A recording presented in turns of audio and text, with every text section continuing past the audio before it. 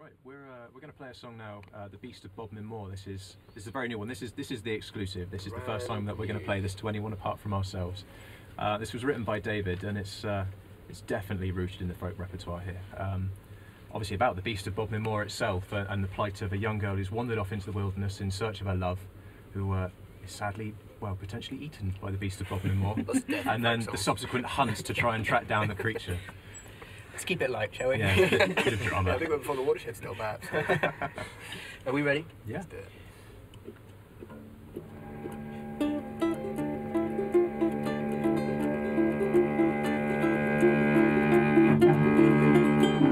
On moonless night shone only stars above the dark and misty moors. The maiden rode alone to be with her secret lover free. Young and fair and knowing not what holds these barren lands for God. The final sight she ever saw, the blackened Beast of Bodmin Moor. Take heed and listen close, my friend, to where the misty moor. Those who wander aimlessly are lost forevermore. Take heed and listen close, my friend, to where the misty moor. Those who wander aimlessly are lost forevermore.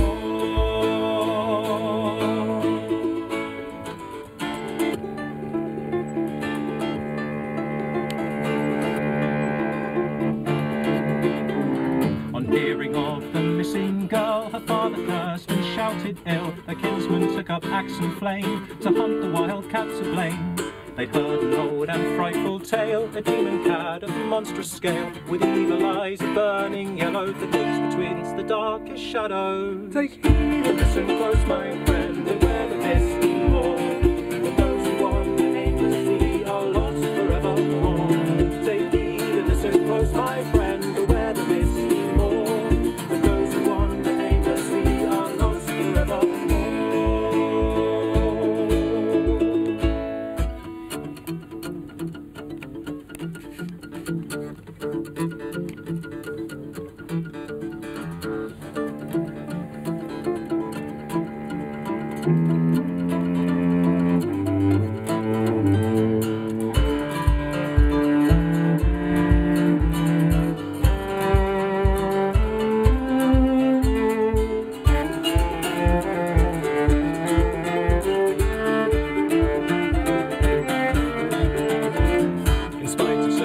Day and night, the villagers gave up the fight, which means the creature now roams free, and legend has it still hungry. Take heed and listen close, my friend, beware the misty moor. For those who wander aimlessly are lost forevermore. Take heed and listen close, my friend, beware the misty moor. For those who wander aimlessly are lost forevermore.